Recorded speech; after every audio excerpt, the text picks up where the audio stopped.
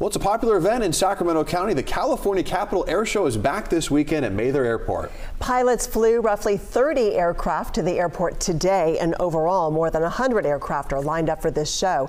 They include jets, cargo planes, and vintage military planes, and people can expect to see a thrilling show from the Air Force Thunderbirds. The jet can go up to about 1,500 miles per hour. In the show, you only see it. We're just under the speed of sound, so about 0.95, 0.96 Mach, which is about 700 miles an hour. The G's are a blast. They're adrenaline. You feel them on roller coasters. This is just amplified up to like the nth degree. Going fast, once again, you're a little bit higher up, so you don't have that insane sense of speed. But it's always fun to see the crowd. Right now, organizers are getting the grounds ready for the shows, and they're planning fun activities for the kids as well. Love just the sound of that. Yeah, don't forget